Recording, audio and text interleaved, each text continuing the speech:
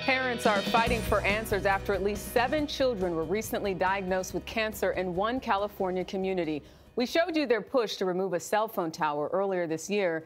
Now they are focusing on a chemical in the drinking water that's linked to cancer. Carter Evans visited Ripon, California, which is just one of dozens of cities across the country dealing with the possibly harmful chemical. Until we figure out what is happening in this town, we won't stop. Come on! Kelly Prime's son, Kyle, is one of at least 7 kids in Ripon, California, who've been diagnosed with cancer over the last 4 years. She and another mom first removed a cell phone tower from a local elementary school campus. Now they're taking a closer look at a dangerous chemical found in the town's water supply. My gut tells me that something is here that's causing these issues. This site in Ripon was once home to a Nestle plant that used trichloroethylene, or TCE, to decaffeinate coffee until the 1970s. Nestle discharged the plant's wastewater into the city's sewers. The company says for more than 30 years they have implemented cleanup and water protection measures to ensure levels do not exceed California standards. TCE was recently found in one of 5 city drinking water wells. This is the well where they found the TCE? Yes. The city of Ripon says TCE levels reached 90% of the EPA maximum allowed in drinking water last summer. The well was turned off 4 months later.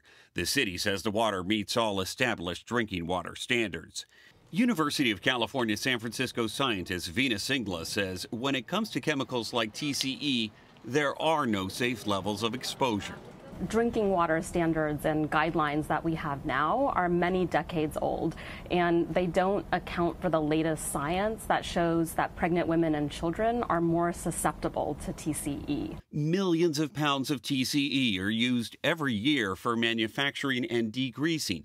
The chemical can migrate from industrial sites into surrounding communities through the soil and water.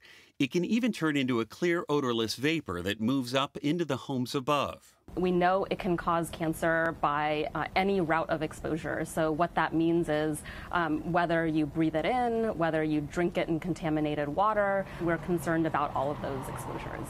You think that this is something that could have caused your son's cancer?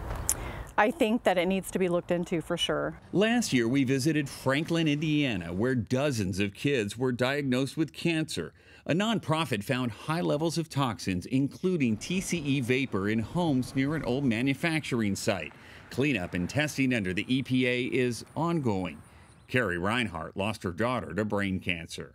We used our kids as a canary in the coal mine in our town. And in White Bear Township, Minnesota, community members diagnosed with cancer and their loved ones were outraged after learning a company that makes fishing sinkers and battery terminal posts admitted TCE had been leaking into the air for years, at points reaching 7 times what was allowed. In Ripon, families are calling for additional vapor testing. We have a lot more questions than we do answers. So until we get those answers to those questions, we are very concerned. Regulators say potential health effects from TCE depend on the amount and length of exposure, and it can be difficult to trace the cause of any one cancer diagnosis.